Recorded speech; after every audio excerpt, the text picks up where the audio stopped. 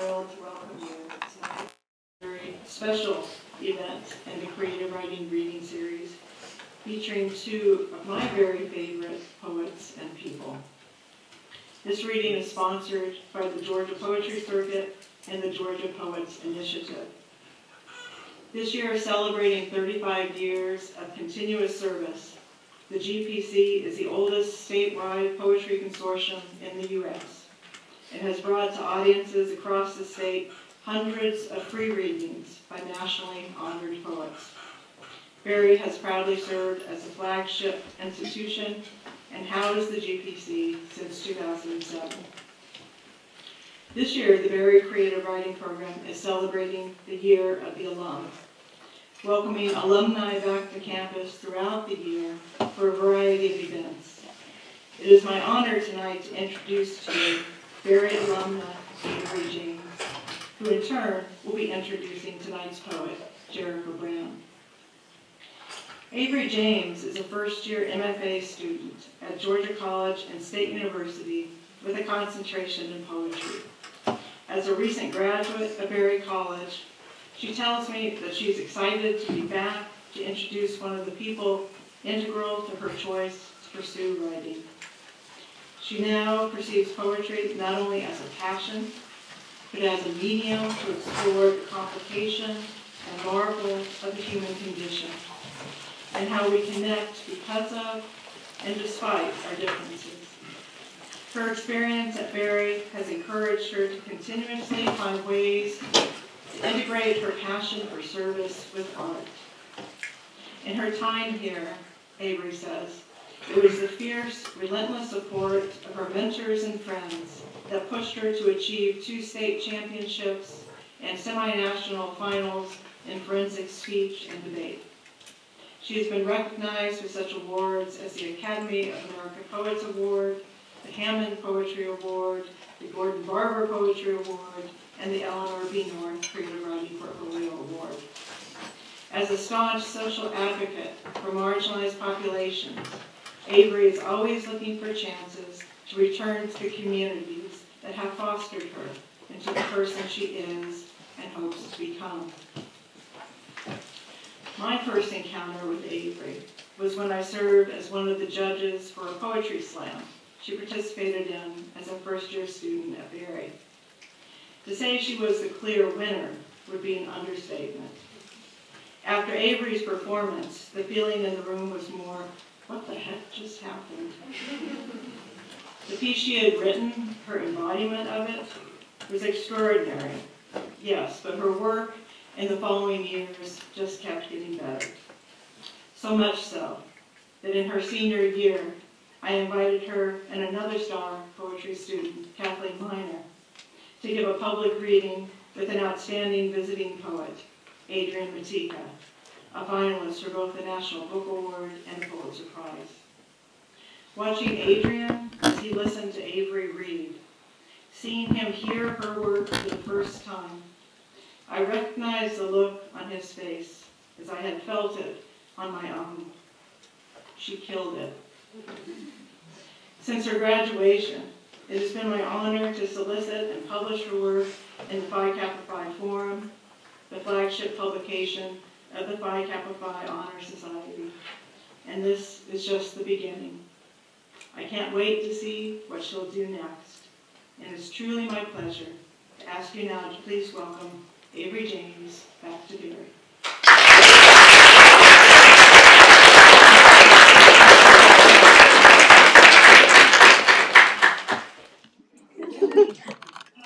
Thank you all for coming out today.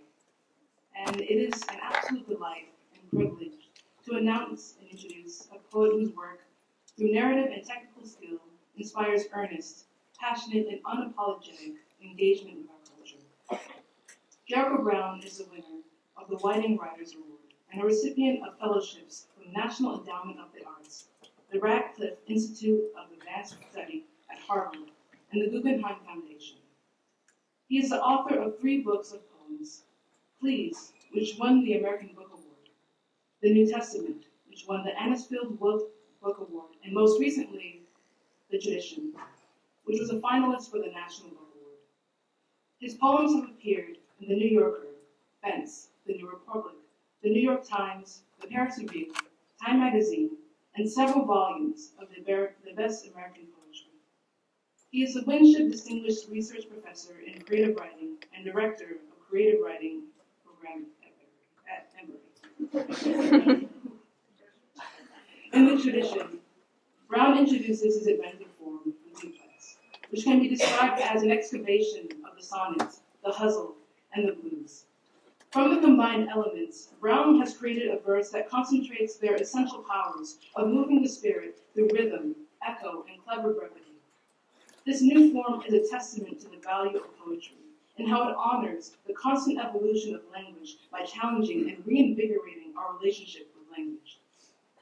Brown writes in his poem Virus, "I can't kill the pansies, but I want to do the killing.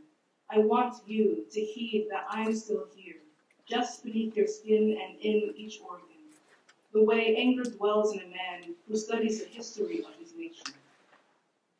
The tradition is as much a celebration of love, identity, and the body as it is a confrontation of our cultural fears, tackling subjects such as police brutality, gun violence, sexual assault, and racism without restraint. However, Brown is sure to remind his readers to sustain optimism for the future, as seen in his third duplex.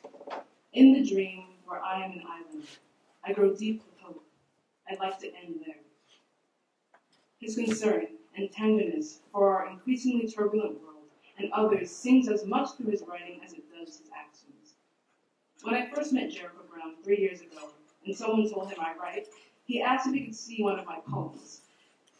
And being shy because it's Jericho Brown, I told him I didn't have anything on me, which I totally did, but I lied because it's Jericho Brown.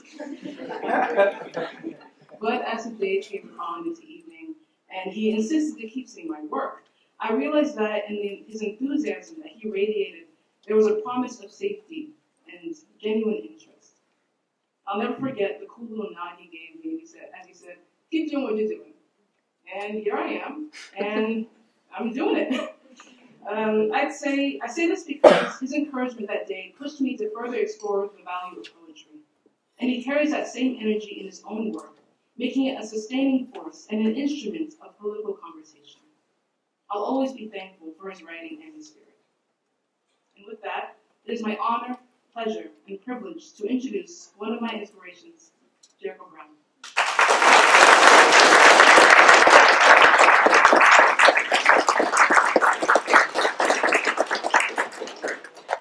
Hello. How you doing? That was so nice. Wasn't it nice? I like it when people say nice things about me. Y'all should all try it. It's really interesting because I never heard so many introductions in one night. I just feel bad because I don't have anybody to introduce. I really felt like I should get up here while I was here. I was like, this is so nice. I should introduce somebody. And I was thinking, I'll just introduce Mary. But then I was like, she'll be so angry with me. Jericho, read your poems. Which I'm going to do, I promise you I'm going to read my poems. I swear. Just really, thank you always to Dr. Sandra Meek. Thank you to this wonderful faculty. Thank you, Clint. Thank you, Will. Thank you for that introduction, Avery. Thank you to all the students who I met with here today. I met with 3 different classes during the day who were completely invigorated and alive and who were engaged with poetry and with literature. And that feels so good. Can I say just this thing? I love talking with young people about writing, but I love, the younger you are, the more you have a 100% understanding that writing really is about that which happens in our daily life. And I really appreciate coming to Barry because I'm always coming across these students who want to talk to me about that which is in the poetry in terms of its craft, but also how it touches on something as simple as our love for waffles or pancakes, as well as that which is political, or that which is erotic, or that which is deep in us and is faithful or spiritual. And so I really appreciate all those conversations that we had today. And thank you all so much for allowing me the opportunity to have Where I'm from, we always begin with prayer. So, prayer of the backhanded, not the palm, not the pear tree switch, not the broomstick, nor the closest extension cord, not his braided belt, but God, bless the back of my daddy's hand, which, holding nothing tightly against me, and not wrapped in leather, eliminated the air between itself and my cheek. Make full this dimpled cheek, unworthy of its unfisted print, and forgive my forgetting the love of a hand, hungry for reflex, a hand that took no thought of its target, like hail from a blind sky, involuntary, fast, but brutal in its bruising. Father, I bear the bridge of what might have been a broken nose. I lift to you what was a busted lip. Bless the boy who believes his best beatings lack intention, the mark of the beast. Bring back to life the son who glories in the sin of immediacy, calling it love. God, save the man whose arm, like an angel's invisible wing, may fly backward in fury, whether or not his son stands near. Help me hold in place my blazing jaw as I think to say, excuse me.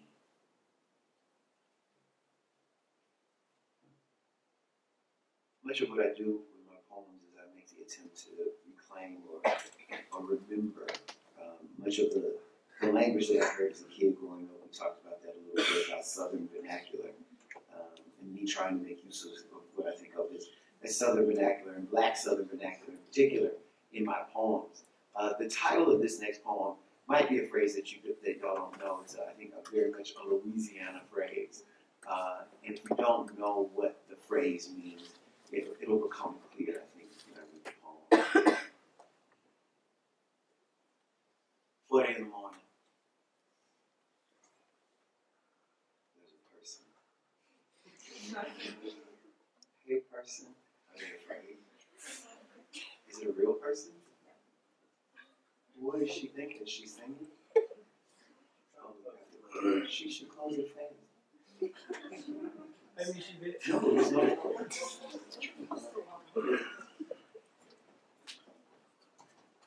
4 in the morning.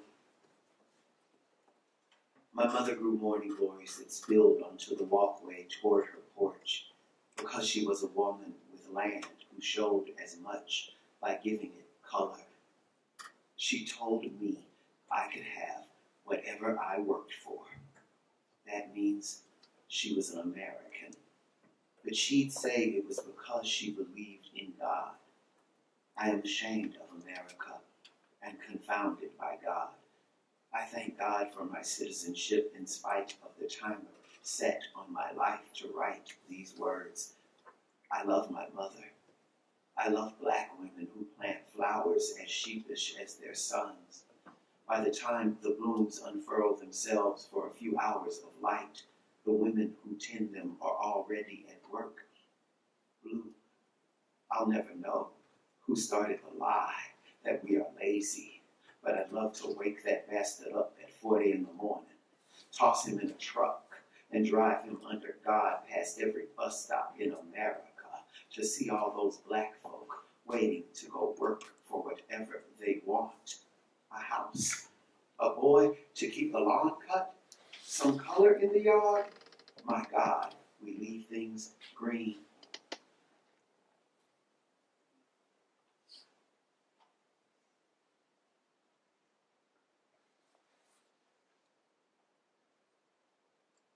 Labor. I spent what light Saturday sent, sweating, and learned to cuss, cutting grass for women kind enough to say they couldn't tell the damn difference between their mowed lawns and their vacuumed carpets, just before handing over a $5 bill rolled tight tighter than a joint and asking me in to change a few light bulbs.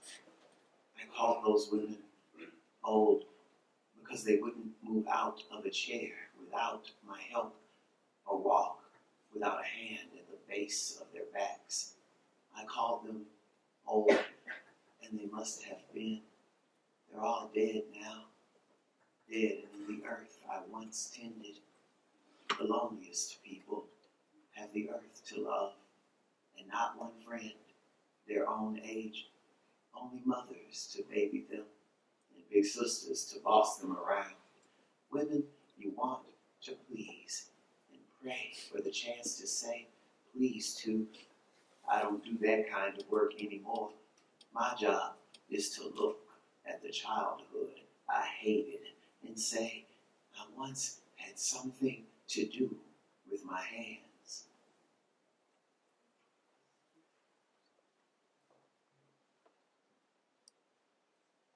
This next poem is, in many ways, what we might call a found poem. This poem is completely made up of sentences that I heard as a kid growing up in the neighborhood where I grew up. And so this is a poem that I always think is a really good representation of just how I grew up. I think you'll find out just what that neighborhood was like, and just what my friends and the other people, what our neighbors were like, my family, what we were like when I was growing up. So all of these sentences are sentences that I overheard other people saying when I was a kid. And, I like to think that they're just my sentences, the sentences I heard growing up. But I think they might be sentences that some of you recognize too. Autobiography. Keep the line steady. Keep your back straight. Keep coming back for more. Keep fucking with me, Cletus. Keep putting your hands on me like that, and you'll always have a place to lay your head. Keep my waistline down. Keep your figure up. Keep your man happy. Keep a woman crazy. Keep your daddy off your mama, or next time I'm calling the police. Keep these nappy-headed children off my green, green grass. Keep talking smart if you want to. Keep looking at my man and I'll cut you a new eyelid. Keep looking me in my face when you tell your next lie. Keep on walking, I ain't talking to you anymore. Keep holding that last note. Keep singing while I get the splinter out. Keep singing for Jesus, baby, and everything will be all right. Keep me in your prayers. Keep us in your thoughts. Keep your eyes on the black one. He ain't got no sense. Keep your money in your pocket, Nelson. These hoes giving it away. Keep this one occupied. I'll get his wallet. Keep on living, honey, and you'll get old too.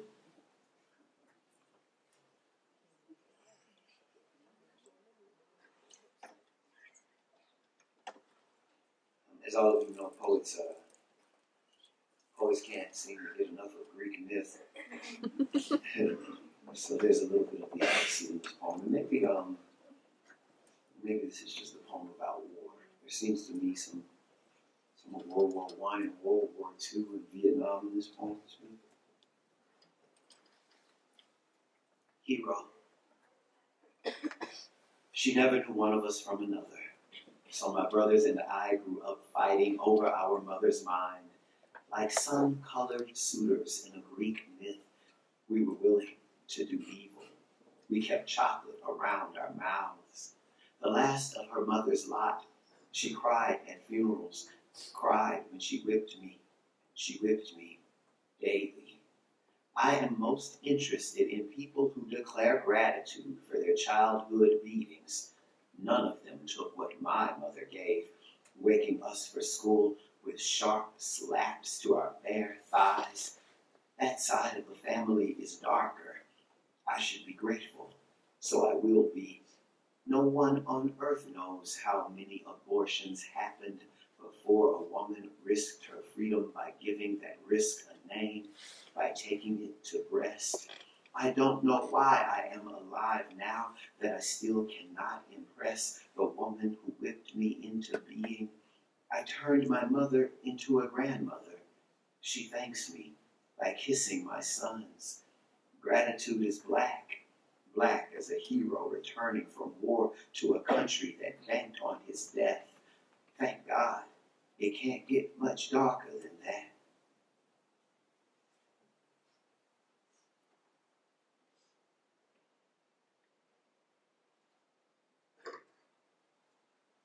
As a human being, there is the happiness you have and the happiness you deserve. They sit apart from each other the way you and your mother sat on opposite ends of the sofa after an ambulance came to take your father away. Some good doctor will stitch him up, and soon an aunt will arrive to drive your mother to the hospital, where she will settle next to him forever, as promised. She holds the arm of her seat as if she could fall, as if it is the only sturdy thing. And it is, since you've done what you always wanted. You fought your father and won. Marred him. He'll have a scar he can see, all because of you. And your mother, the only woman you ever cried for, must tend to it as a bride tends to her vows, forsaking all others, no matter how sore the injury. No matter how sore the injury has left you, you sit understanding yourself as a human being, finally free now that nobody's got to love you.